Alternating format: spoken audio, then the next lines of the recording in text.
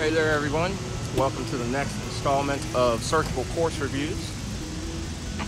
Here on vacation once again, and today we are playing one of my all-time favorite courses in my home state, home city of Birmingham, Alabama. We have traveled all the way up to George Ward Park. This is actually one of the oldest courses in the state. It's where I actually learned how to play the game. So I'm really excited to showcase this course for everybody. Hopefully we'll get some good shots, some nice ace runs, and just give you a breakdown of some of the lines to hit if you do choose to come to Birmingham to get in a round of golf.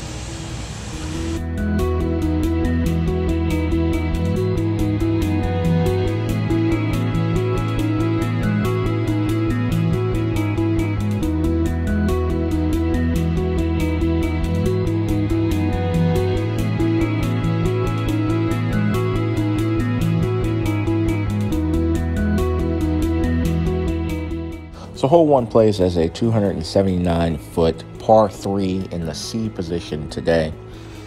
You can see the road up to the left, which plays as OB. It's slightly uphill, so it doesn't really come into play unless you just really spray one up that direction. There's a creek just short of the pin that typically plays as casual, and a very late Mando to the right.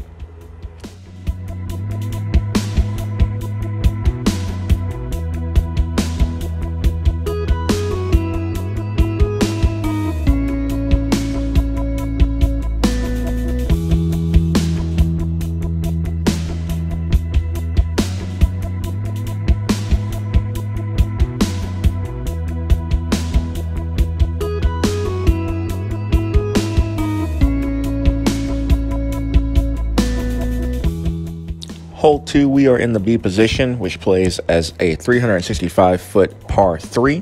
It also plays slightly uphill, so a little bit closer to that 375, 380-foot mark. There is OB along the left, that same road that comes into play on hole 1, as well as just long and down to the right as a second service road comes into play.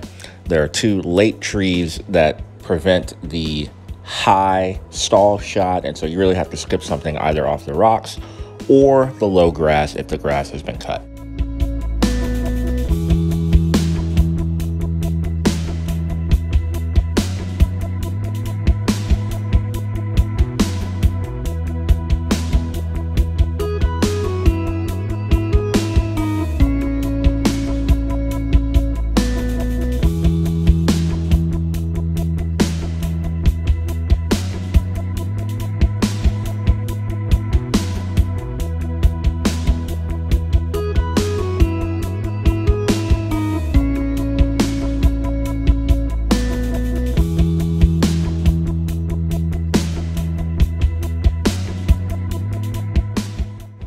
Hole 3, we are in the A position, which plays as a gradual downhill hole at 326 feet, par 3. There are a couple of late guardian trees that have been cleaned up significantly since I first started playing. These used to grab anything that wasn't an absolutely perfect throw.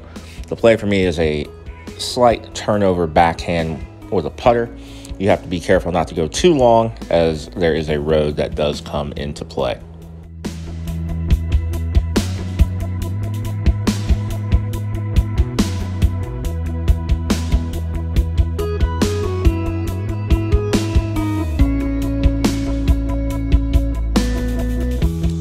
this course has a lot of history. It's been around for a long time. And like I said, I started playing about 19 years ago on this very course. Right now I'm walking on one of the additions that was added maybe 12, 13 years ago, which is a walking path for other patrons of the park.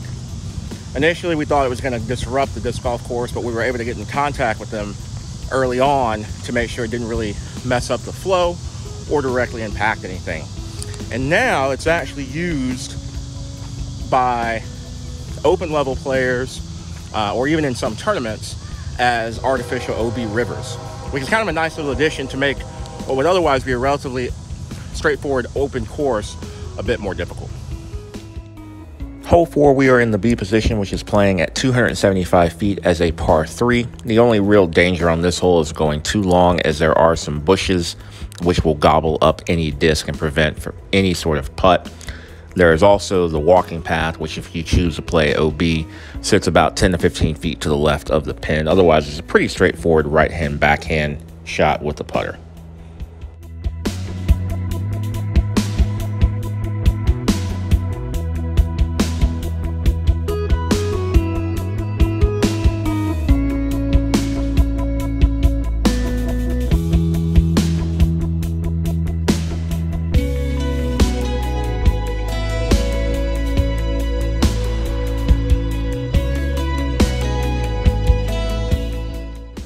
Hole 5 plays as a 407-foot par 3 in the B position. This is the longest and most open hole on the course.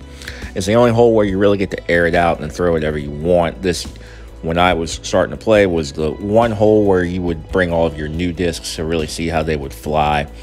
The walking path does come into play on both sides if you choose to play that as out of bounds, and can either be used as a island fairway or simply as OB rivers.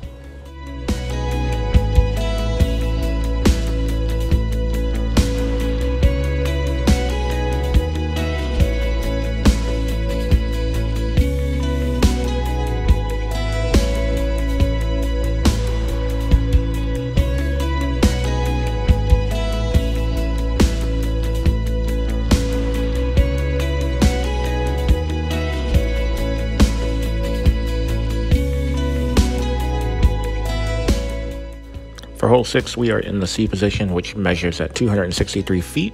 The walking path lines the entire right side of this fairway, so I prefer the backhand turnover so as not to skip too far to the right. The only other danger is going long into the bushes. What I love about this hole is there are 3 different pins, which call for 3 very distinct shot shapes, adding a lot of variety to the course.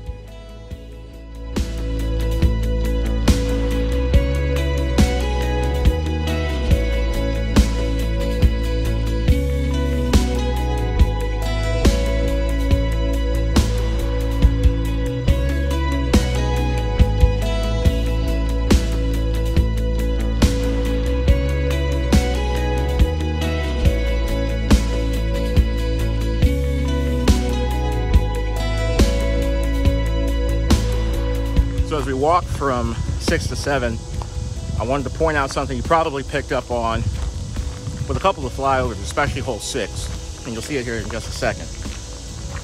This course has a lot of different baskets on it. There's a lot of history behind that in terms of courses that have been in the ground and been pulled and what have you. But the nice thing is, because there are so many baskets available, many of the holes actually have multiple permanent pins in play. Now, if you pull up U-Disc, George Ward has multiple different configurations set up for play. And typically the gold pins, as far as I can tell, are the setup for that particular month, however frequently they're doing it. A little bit of history behind that. When I used to live here, I always got annoyed with the fact that the course was either set up in the all shorts or the mostly shorts, and there were a lot of pin positions that never got used. So one of the things I did was I sat down, crunched the numbers on the total lengths of holes, and then came up with a rotation system. In that rotation system, I tried to make it as fair as possible. So when you look at A, for instance, That does not mean that everything is in the shorts. C does not mean that everything is in the long. It is simply a configuration of the 18 main holes on the course set up so that you get some variety. And I know that they do still use that system today. I have no clue how often they actually change it. But I think it's one of the added perks whenever you have multiple pin positions and you have limited pins that you should incorporate in your courses.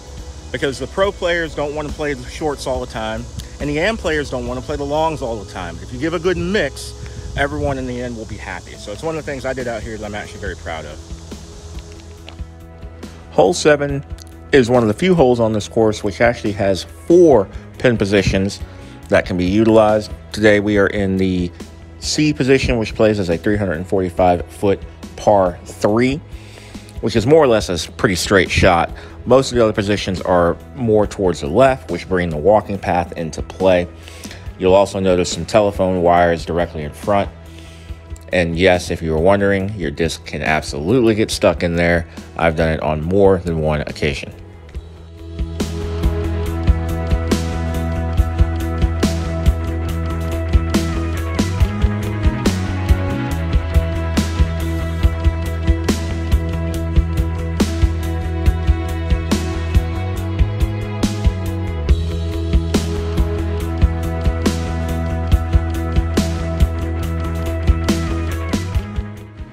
Hole 8 plays as a 341-foot par 3 to the C position. This is one of my favorite types of shots. The forehand or turnover backhand both work well here for the right-handed player. I, of course, prefer the backhand to get that soft landing to the green. It's blind to the pin and plays downhill, so you can disc down a little if you have the control. The only real danger is going too long and getting into some of the rough, or going too straight over the fence OB.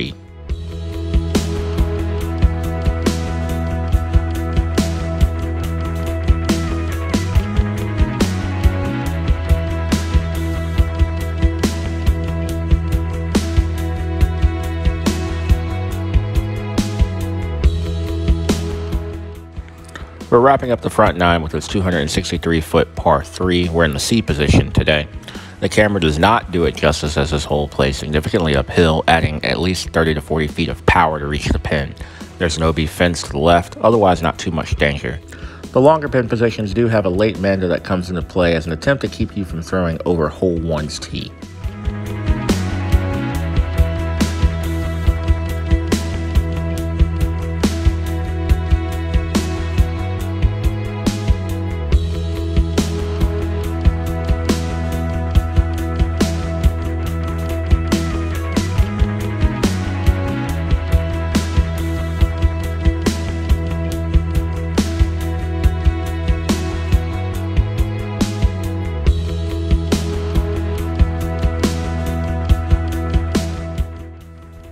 Hole 10 is a relatively short 264-foot par 3 in the C position.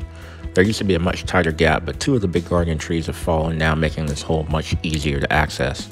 There's a ditch about 180 feet from the tee that if you fall into, can make for awkward footing, but other than going too long, there's not a lot of danger on this hole.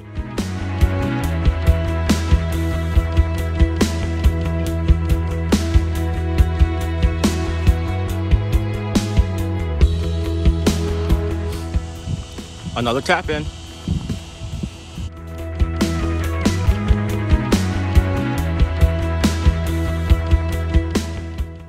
Hole 11 plays as a 380-foot par 3 in the B position today. This hole has a tricky green to access with the long pins. There's 2 options immediately off the tee. The left gap is a straight line to the pin, but difficult to execute with a very low-lying limb obstructing it today. The right-sided gap, which we're flying over, is more open, but requires a precise landing short of the gap to access the green, or a bit of luck as you crash the bushes to the right of the entryway, assuming you don't miss the very late mando.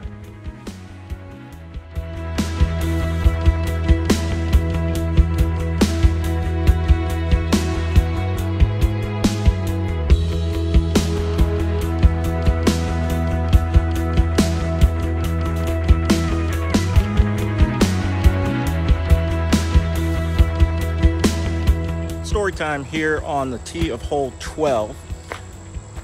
This hole will always hold a special bit of sentimental value to me. This is the first hole I ever got a hole-in-one on. a true hole-in-one first shot, no emptying the bag. It was not a tournament ace. I know some people consider those the only true aces, but this was still a one shot off the tee, straight in. I had two witnesses, actually, when I did it. So it's a nice, easy, downhill, 247-foot hole. And actually, today as I step up, that's exactly where the gold pin is. So let's see if we can't ring it up again. So as I mentioned, this is a 247-foot par 3 in the B position. We're playing downhill. There's lots of little small gaps to hit off the tee, as well as some rough to the left. Otherwise, not really a whole lot of danger on this one. You just want to hope you don't skip too long past the pin.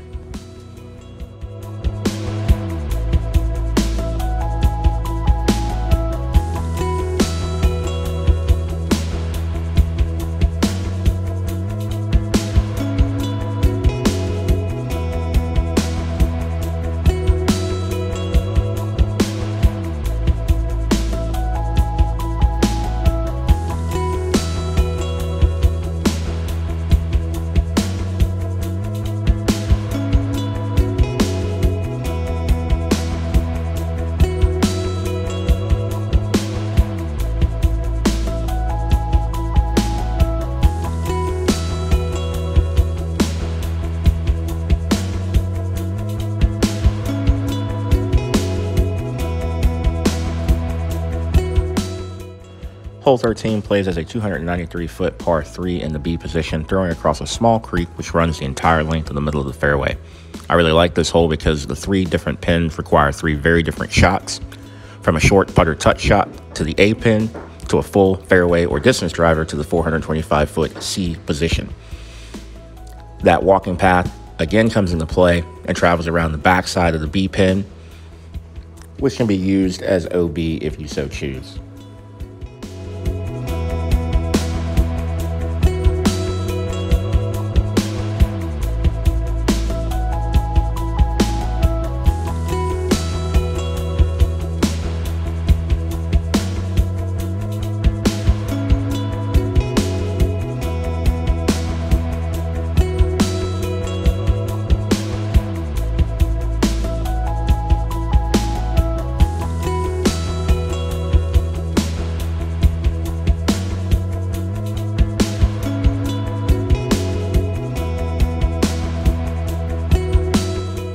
So one of the takeaways of George Ward, if you've never played out here, is that this is kind of the standard quintessential park style course of the 90s. Unfortunately, just due to time, weather, a lot of things have changed even in the last 10 years since I've been here, or since last 10 years since I've lived here. A lot of trees have come down, making the course considerably easier than it was when I first started playing. Of course, also, I've been playing much longer, so my skill set has improved. But you can definitely see a lot of the gaps that used to be a lot tighter and more demanding are much more open and forgiving. The rough is not nearly as rough as it used to be, just due to people going in and trampling down some of those areas. But overall, like I said, this is one of my favorite courses. I think if you are trying to learn the game of disc golf, this is the perfect type of course to do that on. It's got a little bit of distance on 1 or 2 of the holes, but for the most part, it's fair and it'll keep you honest. Hole 14 plays uphill to the 267-foot par 3C pin today. Another late Mando on the right is aimed at keeping players away from hole 15's tee pad. The only other real danger is more for the shorter A pin as the road lines that side of the fairway. You also want to make sure you don't get too high, as you can get caught up in some of those trees that we're flying past now, but the green is pretty open.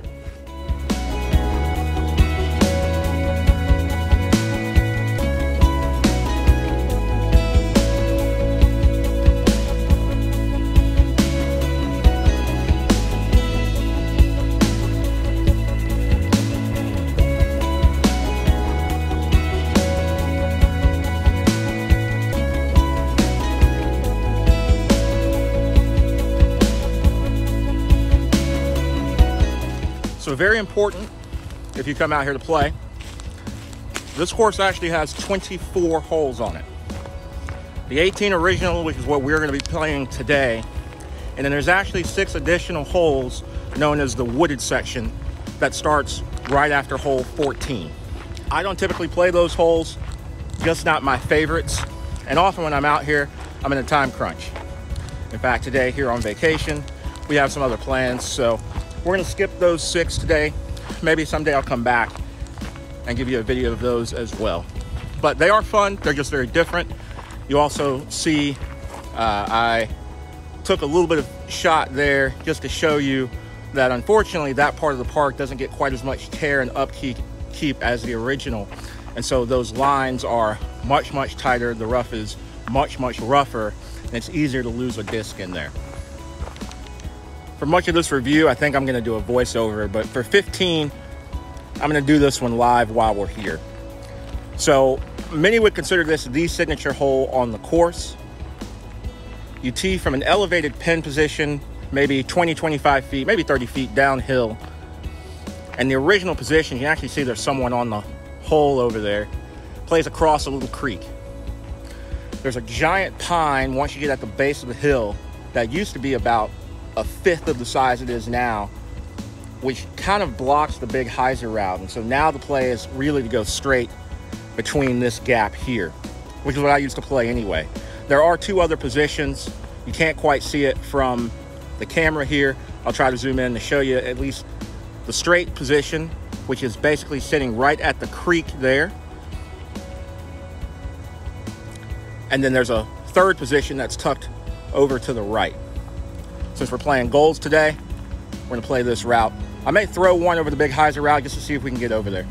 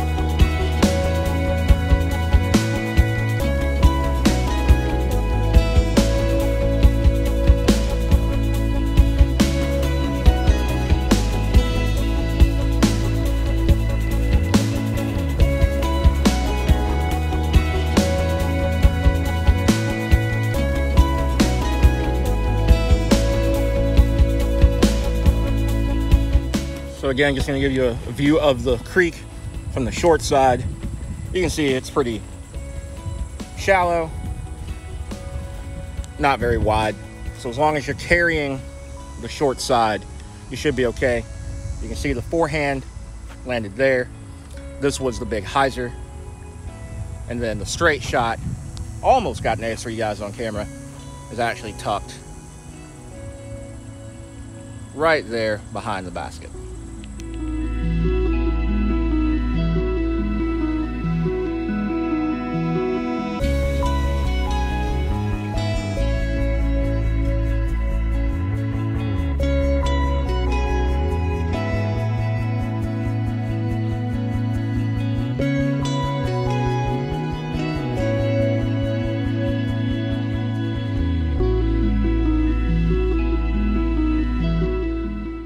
Hole 16 plays as a 329-foot par 3 in the B position, which is actually blind from the tee.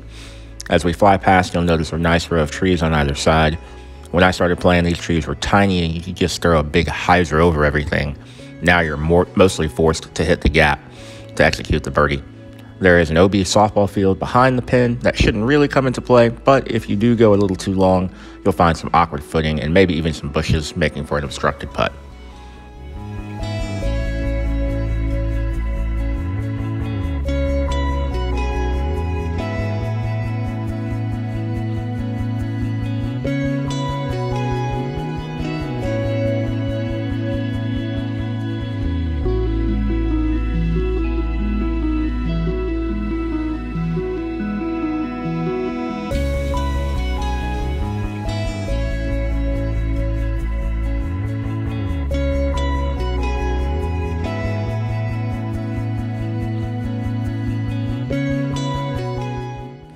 Hole 17 plays as a 250-foot par 3 in the C position, tucked between a late 15 to 20-foot gap at the top of the hill.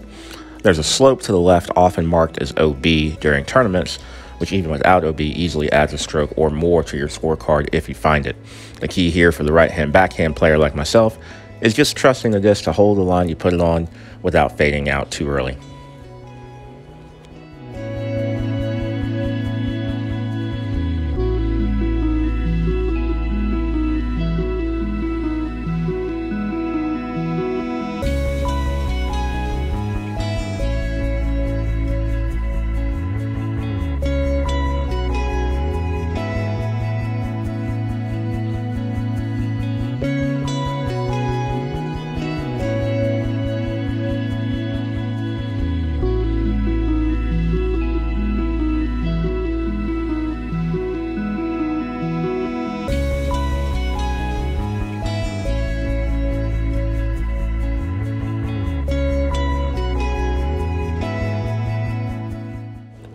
The final hole on this course plays at 308 feet in the C position, par 3.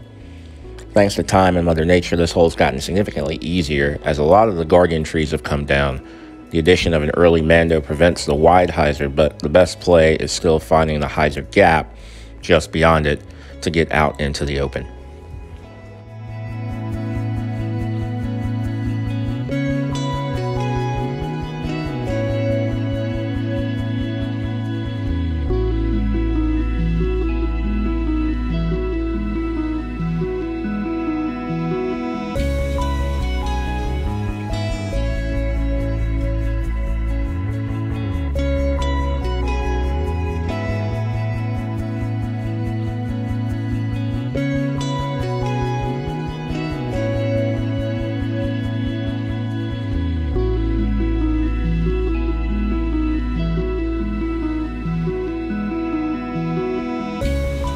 That's going to do it for this episode of Surgical Course Reviews.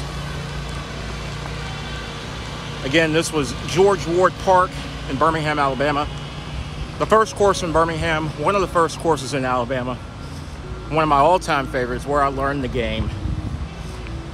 There are quite a few more courses now in this area, including Inverness Disc Golf Course, colloquially known as Indigo, which is probably one of the best, most technical wooded courses I've ever played, and a handful of others.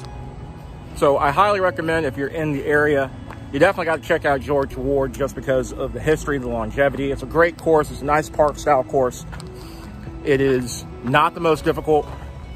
There is a little bit of everything. There are a couple technical shots, some short putter throws, some longer shots, one or two where you do have to actually throw fairway or driver on, some elevation both up and downhill, left to right, right to left. It's a great variety of shots, and especially unless you're training for that elite pro tour level, this is a great course to actually learn the game on. I'm very thankful that this was my first introduction to the sport. So if you liked that video, please make sure that you click the like button, subscribe to the channel. We've got more content coming out, and we'll see you guys in the next one.